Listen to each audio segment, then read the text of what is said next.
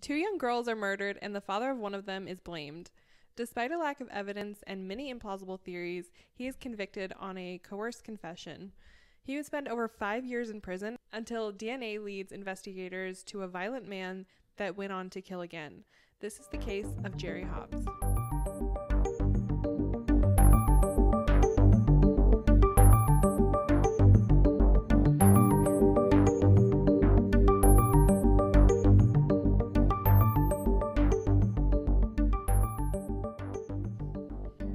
Hello, fellow true crime fanatics. I'm Hallie. And I'm Brittany. And thank you for jumping into the abyss with us today. We're glad that you are here and that you're joining us. If you are listening to us on YouTube, go ahead and hit that red subscribe button and turn on your notifications so that way you get told every time there's a new episode up. If you're listening on Apple Podcasts, go ahead and give us that 5-star rating. You can share us to your social media platforms. Also go and follow us there. We post a bunch of updates on cases or different stuff maybe we don't talk about on the episode. So we would love for you guys to go and join us there. Also, throughout the episodes, you can find show notes and pictures from the cases. Also, all of our sources on theabysspod.com. Also, we have a Patreon that you can go and be a part of. You can do like $3 a month or more if you'd like. Right now, it's just kind of a donation thing, but we hope to be able to get more tiers going on and be able to give you guys some really cool gifts and extra content. Also, in case you missed the book club episode, our book for February that we'll be discussing is The Hunting Party by Lucy Foley. So go ahead, get that book, start reading it. It's going to be a really good one. Brittany and I have both already dived into it, and we think you guys are going to like it. So I guess it is time to jump in to the abyss with us. So let's go. Jerry Brayton Hobbs III lived in Zion, Illinois with his partner Sheila. The couple had 3 children together, Jerry Jr., age 10, Laura, age 8, and Jeremy, age 6. Sheila also had a daughter named Megan, age 13, from a previous relationship. Jerry had a criminal history dating back to at least the 90s. It was mostly petty stuff like marijuana possession, but it did include a couple of aggravated assaults. Jerry had moved to Zion after completing an 18-month sentence for an aggravated assault. The incident involved an argument with a neighbor, during which time Jerry brought out a chainsaw. He was released April 12th, 2005, and began living with Sheila and her parents and their children, something that Sheila's parents were not super happy about. Less than a month after returning home, it was Mother's Day, May 8th, 2005. Laura went outside to play with her friend Crystal. Laura knew the rule was to be back by dark, but when the sun set and there was no sign of Laura, her family became super worried. They set out to find her and found that Crystal was also missing. Jerry and other friends and family searched through the night and into the next day. And that next day, May 9th, is when Jerry decided to search nearby Beulah Park. He found one of the girls' bicycles, and after that area was really zeroed in on to search. It was not long before the bodies of Laura and Crystal were found. They were both lying face up a few feet from one another. Police thought the poses may have even been staged. The girls' shoes were placed neatly beside them. Laura had been stabbed 20 times, including stab wounds through both of her eyes, and Crystal had been stabbed 11 times. Laura had also been sexually assaulted, but this fact would not be known for another 4 years. The Lake County Major Crimes Task Force jumped on the investigation. Unfortunately, this is the same group involved with other cases that have been mishandled. As their first course of action after the bodies were found, they took Jerry in for interrogation and put him into a small room with no window or clock, so his perception of time was non-existent. Jerry was never told that he was being detained, and over the following 24 hours, they interrogated him 10 times. He was so exhausted that he tried to take naps on the floor in between questioning. Note to everyone out there, Brittany always reminds me that if you ever get taken in, you should only ever say, "Am I being detained?" And if they say no, then you can leave. And if they say yes, then you say you need to speak to your lawyer, and that's it.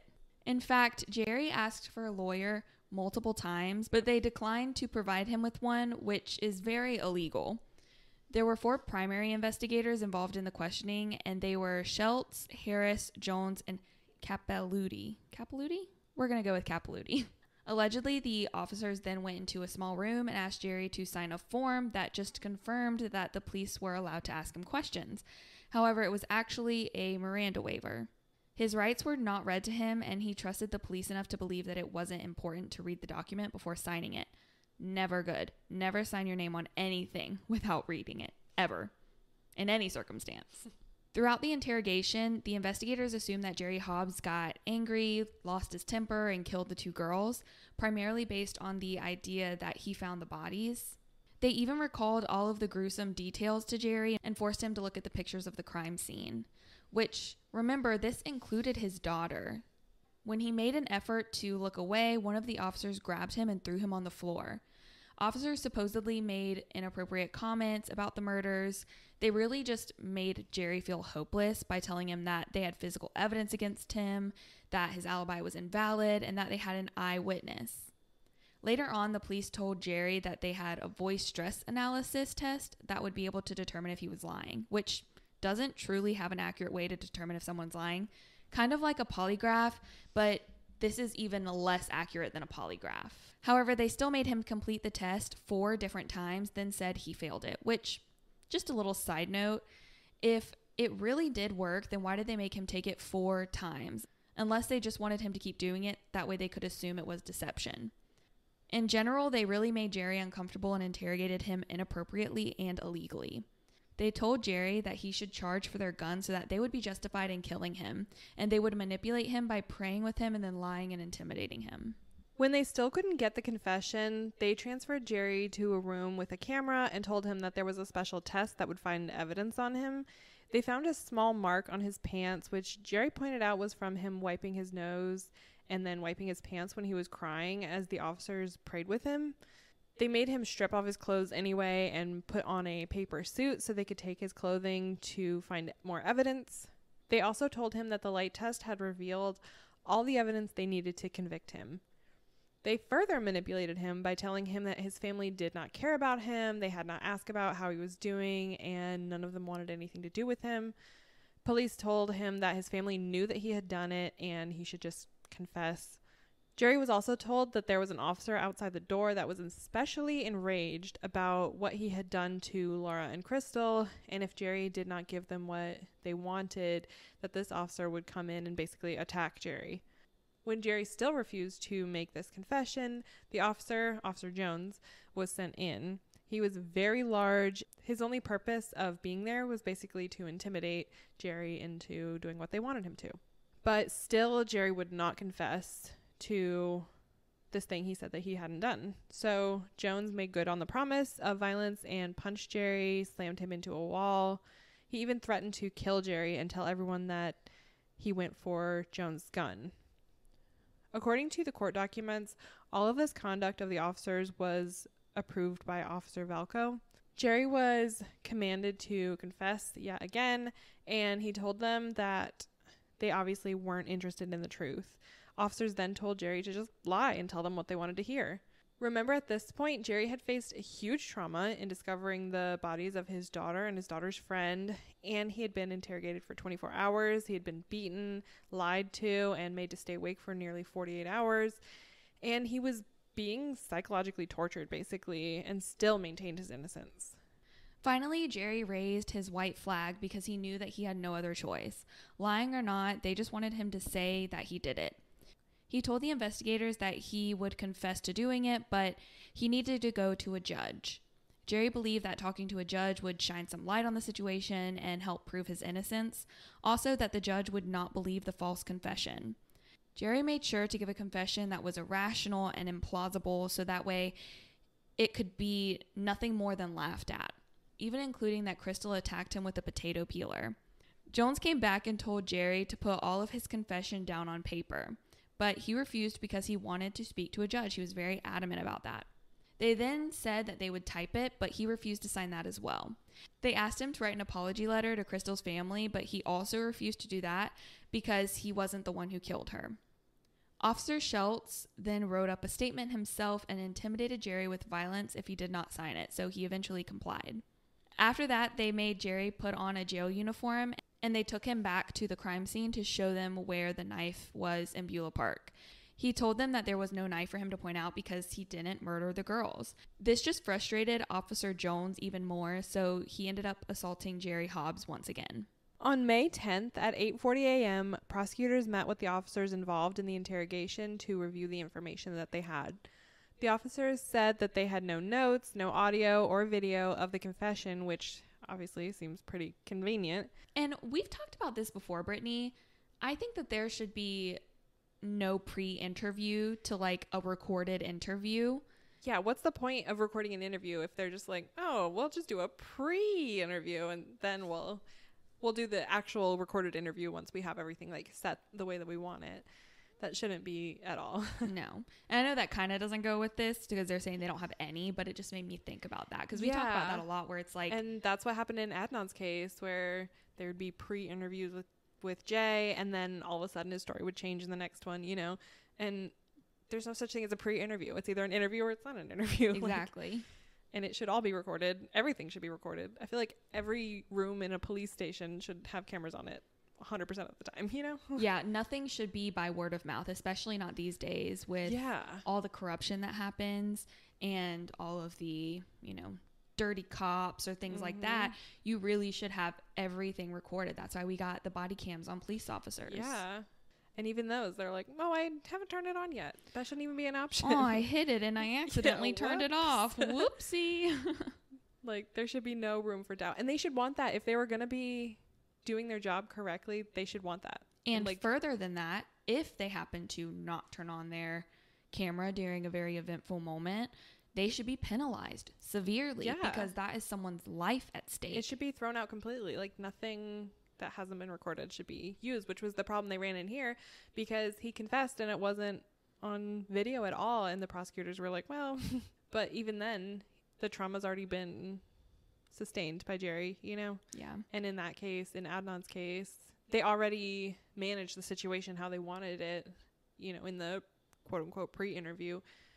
And then the actual interview doesn't even matter because it's just all lies. So definitely a lot of changes should be made there, and they should want that. They should want every confession to be videotaped so they can see, we didn't coerce him, we didn't beat him up, we didn't do any of this stuff. They should want that. Or so that way they could even say, even if it was like a wrongful situation, they could go back and be like, this is why we believed that he did it, rather than just being like, oh well, we just think so. Whatever. Yeah, absolutely. It's infuriating, especially in these cases where we keep coming back the same county in Illinois and the same people involved and the same kind of thing. And yeah, if you listen to our episode for the book club this month where we talked about the 19th Christmas, there was like a wrongful conviction thing we talked about in there, and we mentioned that it's the same thing with every single one. There's always someone who's wrongfully convicted. There's always DNA that doesn't want to get checked out. There's always like abuse from the police or manipulation. There's always these long, ongoing interrogation processes. It's always the exact same thing, and they always have to go to multiple trials to even get acquitted, if it is even that. Yeah, it takes so long. It takes years, sometimes decades of these people's lives for the truth to actually be uncovered. And even that case, that was another case in Illinois and Chicago. So Chicago, get it together. Yeah, honestly, get it together. So like I said, the prosecutors knew that they needed this confession on video so they could have an easier time claiming that it was not coerced. They started coaching the officers on how to draw out a confession that seemed authentic, which, again, very shady.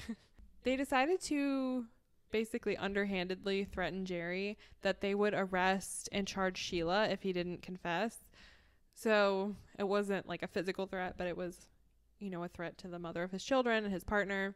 They again set Jerry in an interrogation room with a video camera and told him to confess on tape. He refused again and was assaulted. They then told him that Sheila was there at the station and they were intending to charge her, which would leave their children parentless. He finally relented, but even on the first recording, he said the entire confession was a lie. So the officers erased that tape and had to start over. Which I love that. He said, okay, I'll record. Just so you know, this is all a lie. Okay, let's go. Honestly. In the next attempt at recording, he read the confession that had been typed, but still maintained it was a lie. Officers told him he would undoubtedly receive the death penalty, and he just needed to basically play along. Prosecutors saw this entire thing play out and said nothing about it. But eventually they got enough on tape, I guess, that they were satisfied. And at 4:30 p.m. that day, Jerry was finally arrested and read his Miranda rights. Officers got to work prepping false reports and destroying incriminating notes from the interrogation that made them look bad.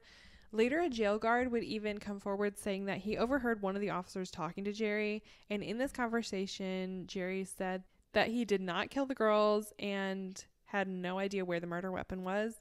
The guard then heard the officer tell Jerry to just lie, and apparently they wore him down to the point where they got enough.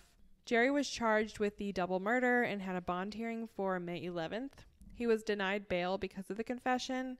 And bear in mind, there's no evidence at this point of any kind linking Jerry to the murder other than that confession. There's no forensics, nothing. While in jail, Jerry was kept in total isolation. This was said to be done because his case was so high profile, they didn't want him to talk to other inmates. He was also denied access to the law library and legal materials on his case. Due to being denied bail, he was also not allowed to attend his daughter's funeral. The officers came up with an entire confession and said that this is what Jerry confessed to. They said that Jerry was frustrated that day because Sheila let Laura go outside and play when she was supposed to be grounded for stealing $40 from her mother. They said that Jerry went to the park to chat with Laura and then he ordered her home. When she refused, he knocked her out and Crystal supposedly pulled out a knife for defense. Two little tidbits of information to know. Crystal was only 9 years old. So why on God's green earth would she be carrying a knife in a park for children? Not to mention that Crystal's parents agreed that it was absurd to believe that their daughter was carrying a knife. Also, some articles said that it was a potato knife or a small knife, so we are unsure if maybe it got twisted from the potato peeler that Jerry had in his ludicrous confession or what. Anyways, they said that Jerry then got the knife from Crystal and stabbed both the girls, including Laura being stabbed in both of her eyes. They said that he then proceeded to hide the bodies and, covered in blood, he went home to clean himself. Surprisingly, he was an expert cleaner because they were unable to find even one speck of blood or any remnants of the crime happening. They reported that he used alcohol to clean up the blood, but this would not do the job accurately, and they would have easily been able to find some of the blood that would be left behind. Another aspect that doesn't line up with the story is the position of the bodies. They said the bodies were strategically positioned, but if he was hiding them in a panic after a blind rage, then would he take the time to really position them in this manner, like they said? In August of 2006, a motion to suppress the confession was filed. Officers Schlitz, Harris, and Capilouti all testified that the confession was 100% voluntary, of course. Jerry, still fearful of physical violence, did not testify on his own behalf. Prosecutors also tried to intimidate Jerry's lawyer, Keith Grant. And who would do such a thing? Well, if you listen to our episode on Juan Rivera, this name might ring a bell. It was none other than State's Attorney Mermel. Oh, Mermel. And that's not the last we'll hear of Mermel in this case. Swabs from the autopsies for the two girls came into question again as well. The DNA crime lab actually runs under the authority of the Lake County State's Attorney's Office, which seems like a bit of a conflict of interest if you ask me, but no one did. So the State's Attorney's Office tells the lab which tests are allowed and which are not. Jerry's legal team really pushed to get these swabs tested independently, and prosecutors came up with a truly asinine excuse that this couldn't happen because they would have to shut the entire lab down to run the tests to avoid confidentiality concerns and contamination. I don't know how that makes sense at all unless all tests run under normal procedure are questionable or they only run one test at a time in the whole lab, which is obviously absurd. So why was this necessary? Who knows? The lab was also instructed to not be in communication with Jerry's legal team. And the swabs had not been tested for DNA thus far at all. Jerry's defense team examined all of the evidence thoroughly. They say there were injuries left behind on the girls that suggested they had been beaten with something that left round bruises. They also thought the murders looked kind of quote-unquote ritualistic, especially with the stab wounds through both of Laura's eyes. The bodies appeared to have been undressed and then redressed and then posed. The knife used was never found, and the only DNA test that had been run was on samples found under the girl's fingernails, which had come back not matching Jerry. So it kind of seems like they may have found that out and then declined to do more testing because it wouldn't show them what they wanted to hear. None of the evidence pointed back to an unplanned attack in the heat of the moment, and none of it pointed to Jerry. Jerry's team finally got a motion passed that allowed the vaginal, oral, and rectal swabs to be tested by the Serological Research Institute. On August 7th, 2007, the report was released, and it was found that there was spermatozoa and semen on all of the swabs taken from Laura. This confirmed that Laura was sexually assaulted, a fact that had not been determined before. Jerry was excluded as being a contributor of any of these samples, and not only that, but all of the samples came from a single yet unidentified male. On November 12th, 2008, Jerry's legal team motioned for a review of his bond since the DNA excluded him from the crime scene. This was very troubling to the defense team because they wanted to keep him behind bars. Regardless, a hearing occurred a little less than a month later on December 2nd. Good old Mermel deliberately lied multiple times throughout the hearing, which is not a first for him. Mermel said that the DNA just showed, quote, one errant sperm, end quote, which could not have been from the perpetrator. That statement alone makes absolutely zero sense. He also said that the biological material, quote, doesn't have the underlying P30 substrate that would be left with an offender leaving his sperm on her, end quote. This statement was purely fictitious. All the samples tested positive for P30. Mermel also told the Chicago Tribune that the sperm samples were not found in any place significant, and that any sperm in or on her was purely from playing on the playground or something. This was yet another lie and highly unlikely. Finding a sperm of any kind on an 8-year-old is automatically significant. Furthermore, sperm was found via vaginal swabs. This is about as significant as it gets. And sperm does not just get inside a young girl from a playground. That is nonsensical. However, the conclusion was to deny the motion and kept Jerry behind bars for 3 more years. None of the officers ever admitted that the confession was false, and the blatantly false confession was the only evidence that they had against Jerry Hobbs. On June 24th, 2010, the DNA profile that had been entered into the national database finally got a hit. It was definitively found to be from a man named Jorge Torres. Things started falling into place pretty quickly after that. Jorge was a former resident of Zion, and not only that, but he had been a friend of Crystal's brother, so there was a connection. Jorge was in jail already, having been arrested in Virginia, and he would be convicted of a rape and an assault and the murder of Amanda Snell, who had been killed on July 13th, 2009. So once again, if these officers and prosecutors had cared about justice or actually solving the crime, they potentially could have saved a life and prevented unimaginable trauma. Jerry was finally released on August 3rd, 2010, after being held in prison for 1,912 days. Even after the release, Prosecutor Waller told media that he, quote, was not convinced that Hobbs didn't have a role in the killings, end quote, but he knew that the case couldn't be proven, so they decided not to pursue it any further. He also said that Jerry had taken them to where he, quote unquote, threw the murder weapon into the park. This really doesn't fit with any account of the events, even the lies made up by the police and the prosecutors. Waller, similarly to Mermel, also asserted that the DNA didn't mean anything because it could have come from before the murder. So he's saying that a known killer that had an association with the victims just so happened to rape Laura right before her father decided to murder her in a frenzy from which there was absolutely no evidence? Or was he saying that she just happened to come into contact with his biological matter on the playground and then coincidentally was murdered? None of that makes any sense. Quite the coincidence. And like Hallie said, according to Mermel, Jorge just so happened to leave his biological material behind on the playground and somehow ended up in incriminating places.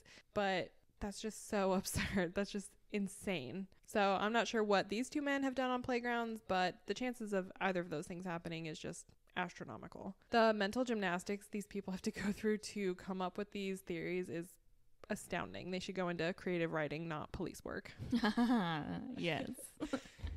On December 1st, 2010, Jerry filled out a lawsuit that described everything that had been done to him with the help of Kathleen Zellner, which, queen, we all love her. She slays at her job. I don't know anyone better.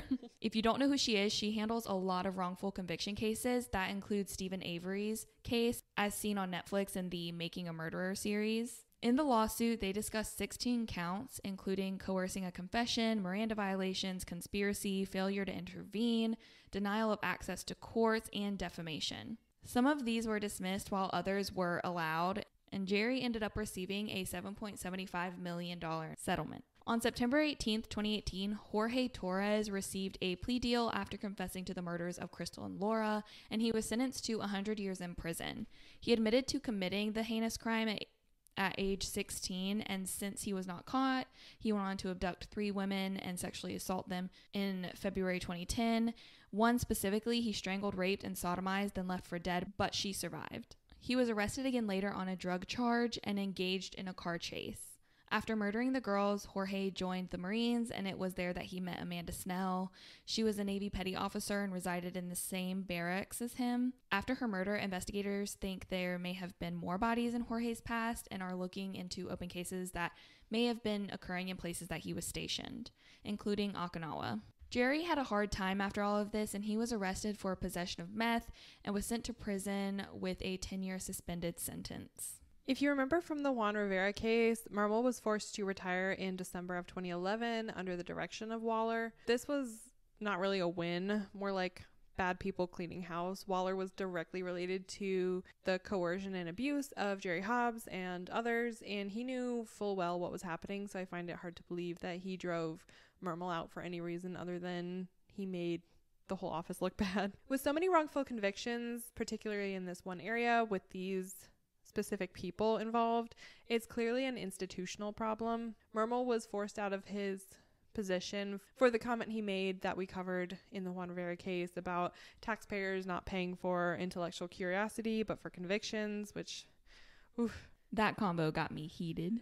This is just the cherry on top of a mountain of asinine statements and basically a whole career of being instrumental in the perversion of justice. Waller really is no better as far as I'm concerned. They have blood on their hands from every person murdered by killers allowed to roam free while innocent people are railroaded and wrongly convicted. In 2011, Jerry Hobbs and another man, Kevin Fox, who had also been wrongly convicted and had also been represented by Kathleen Zellner, joined together to call for the end of the death penalty. They said the system is far too flawed to be executing people. They also called for DNA testing in murder cases to be mandatory, which, yes. In 2014, Jerry's court case was settled, and that's when he received the $7.75 million payout. This was the largest pretrial detainee settlement in the U.S. And also a fun little side note, in 2005, Nancy Grace went on her show and said she was so absolutely positive that Jerry Hobbs had killed his daughter that if police did not turn up any physical evidence, she would, quote, eat a dirt sandwich, end quote. So we're all still waiting on that one. We have to pick the nastiest dirt possible. In Jerry's case, it was clear that he was sleep deprived during the investigation and under immense stress. Sleep deprivation has been shown to increase suggestibility and lower a person's psychological defenses. Once you mix this with trauma, physical assault, manipulation, and intimidation, you have the absolute perfect recipe for a false confession, and the police know this. Jerry's defense team said there were 3 primary points that made the police target him. Number 1 was that he found the bodies. In reality, he found the bikes that led to the bodies, not specifically the bodies themselves. Number 2 was his criminal history.